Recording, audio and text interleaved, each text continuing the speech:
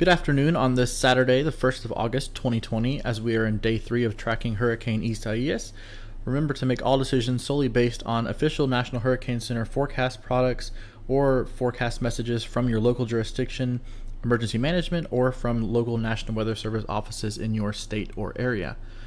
We are on day 3 of tracking Hurricane Isaias, and today the storm is looking very disheveled and very unorganized. Certainly great news for those interested in the eastern and southeast coast of Florida, where Isaias is anticipated to make its next stop as a minimal hurricane. But as you can see on the satellite presentation here, a lot is going on. We have a sort of a decoupling of the storm. The swirl of Isaias is right here. That's the lower level center, which is continuing to rotate. But a lot of the convection and the you can think of a storm as kind of a pancake. You have a lower level, you have a pancake here, you have another pancake on top, and right now this top pancake has sheared off in this direction, leaving this lower level center exposed. And that is, certainly not what you want to see if you are a tropical cyclone trying to strengthen.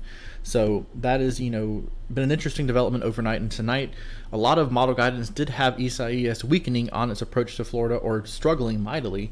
And that is exactly what it is doing today. As you can see on the visible satellite imagery, it does not look like much of a hurricane at all. You can see the, evident spin in the lower level center, but that is now exposed. And when that becomes exposed, it becomes very vulnerable to drier intrusion and more wind shear. So right now what's causing this is wind shear out of this direction, literally blowing the top off of the hurricane, and is displacing it to the northeast and to the eastern side of the storm. And again, that is also important because that keeps the heaviest of rain, the tornado threat, and the strongest winds off of the U.S. coast. If Isaias continues to move this way from Andros Island, and the center of the storm is about here by tonight, all of the worst of the activity is going to be off to the east side of it, and impact should be minimized along the Florida coast. So certainly good news and a good development today.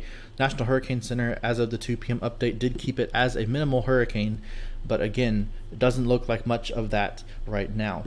Just confirming this again on the infrared satellite imagery, the first thing you'll notice is this sort of ring that comes out and puffs outward at the beginning of the loop here, and that is almost akin to what we see with thunderstorms that are decaying and dying in the summertime. When you have thunderstorms, we call that an outflow boundary.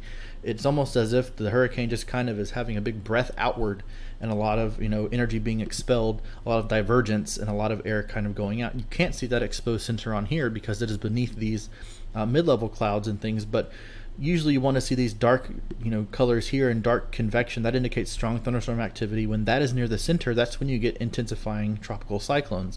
Well, right now the center is actually not even associated with this little area of convection. The center is now exposed off here, off of the western coast of Andros Island in the Bahamas. So you do not have that lined up for intensification. Again, another reason why Isaias is struggling mightily and will continue to do so as it approaches southeastern Florida. As far as the radar, this also confirms what we were seeing. Overall, a much weaker presentation than what we were seeing yesterday. Some of the outer rain bands getting very close to Miami, the southeastern coast of Florida. Entering the Straits of Florida now, as the center of the storm is right about here. It made a landfall on northern Andros Island earlier this morning. And for reference, here is Paradise Island, here is Nassau, here is Grand Abaco Island, here's Grand Bahama up here, and southeastern Florida right here, of course. And the storm is going to continue to work its way this way and curve upward and begin to have that inflection point where it starts to ride along the eastern coast. How close it gets to Florida will really determine how, it's still forecast to, make a very close brush and possibly a landfall. How close to Florida it does get will really determine the future of the system and how much impacts in terms of wind.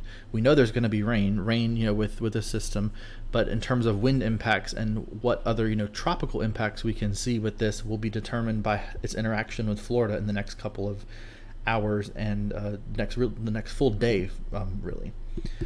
So if we move on to the National Hurricane Center interface here, you can see we have Isaias, we have Tropical Depression 10, and now we have an area out here that is a little bit interesting. This is going to kind of be moving into the area where Isaias was about a day or a day and a half ago, and we'll have to watch that. But again, I can cover that in a later video. It's not the immediate threat. The immediate threat is Isaias right here. We can click here and see all the key messages for Hurricane Isaias. This has not yet updated to reflect the 2 p.m. advisory. Actually, this package, the key messages may not be updated until the 5 p.m. advisory later in the afternoon. But the main thing I wanted to show here that I have not discussed yet is the rainfall potential with Isaias.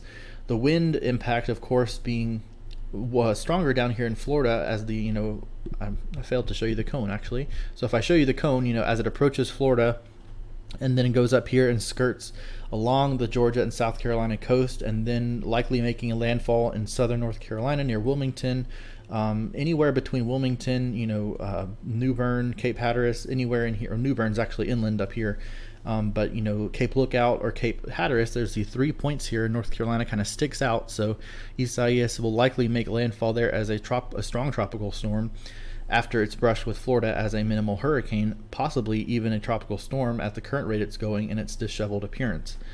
And we can continue to extrapolate that, and it goes all the way up the eastern seaboard.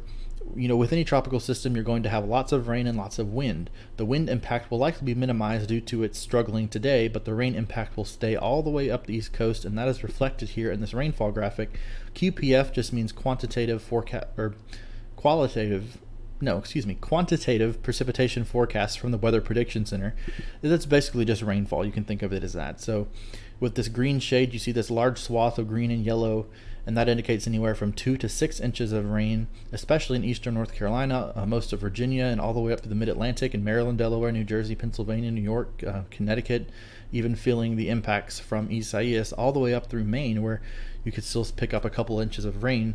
And again, you see this signal here where the heaviest rain is offshore due to the storm being very lopsided and being very east side heavy, and keeping all of the worst of the precipitation and activity off coast. Certainly good news for Florida. You can see here really not much rainfall forecast for Florida.